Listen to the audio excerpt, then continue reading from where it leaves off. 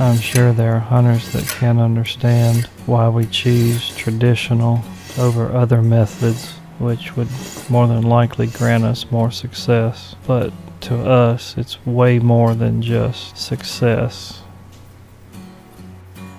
Traditional for me is just not just the way I shoot and the equipment I shoot. It's much more than that. It's kind of a method to how I hunt and how I view hunting.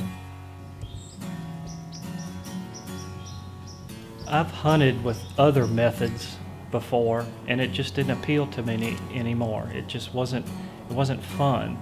But when I switched to traditional archery, the fun came back, the satisfaction came back.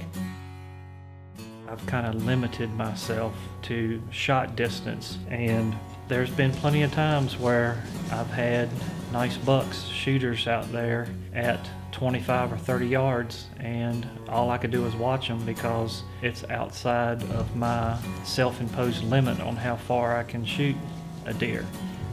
And so for some people that's hard to understand.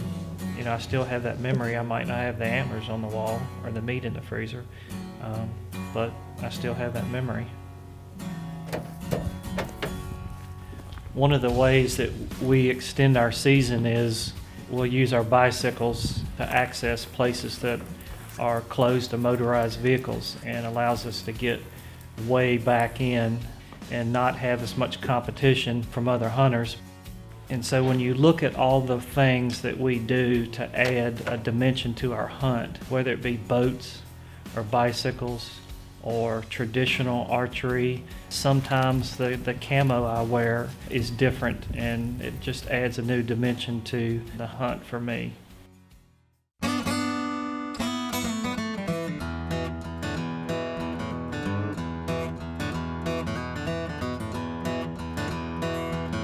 From a young age, I've always had artistic ability and creative ability, and making arrows helps fuel that. And to me, it's not just, you know, making arrows. It's art to me, which is why I like to choose the color combinations and choose the feathers, and have established my own crest. It brings a lot of enjoyment to me outside of just hunting, but it allows me to, you know, fuel my artistic side by, you know, building arrows.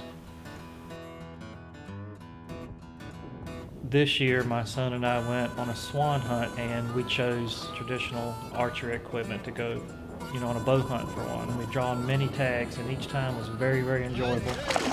The last few times we've gone, we just thought it was entirely too easy, and we learned that the way they decoy, it would definitely be a challenge to shoot them with archery equipment, but we also felt like it was very, very good possibility that we could kill one with a bow.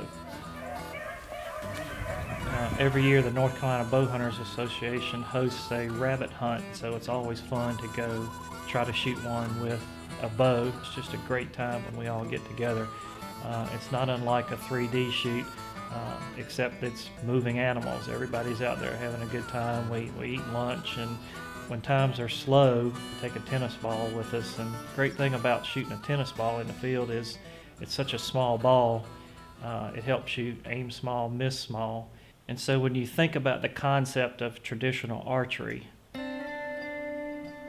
some people can't understand how, if I would take my rifle, I don't have to worry about the wind, I don't have to worry about my camo. I can shoot one at 100 to 200 yards and it'd be over with. I could stick the antlers up on my wall, but that just doesn't bring me satisfaction to do that anymore. It brings me greater satisfaction, and I have to be a better hunter for me able to get deer in under 20 yards. I have to watch the wind, I have to be careful of my camo, I have to be careful of my movement, I have to be careful of the way I actually walk to the stand. I have to choose my stand sites more specifically because I do have to get closer. And as I said before, there'll be plenty of opportunities where I go home empty-handed, and that's okay with me.